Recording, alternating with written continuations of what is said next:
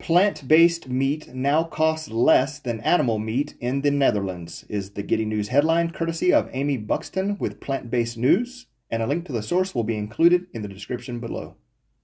After recent increases in the cost of animal meat, plant-based meat in the Netherlands is now the cheaper of the two.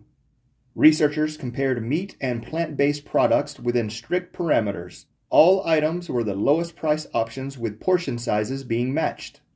Plant-based burgers were found to be 78 cents cheaper per kilo than meat alternatives. Similarly, vegan chicken pieces were 37 cents cheaper than their animal counterparts. Increasing scarcity and disruptions in the world market is part of the cause, as plant-based items are relatively unaffected by increased supplier charges attributed to inflation and the rising cost of raw materials.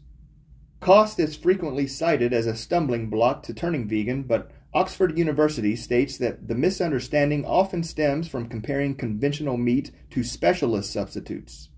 The institution's research found vegan and vegetarian diets are, in actuality, the most cost-effective options in high-income countries. Dr. Marco Springman, a researcher at Oxford University, stated, "We think the fact that vegan, vegetarian, and flexitarian diets can save you a lot of money is going to surprise people."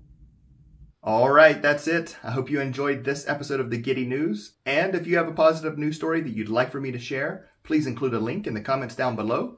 And until next time, take care of yourself, and thanks for watching.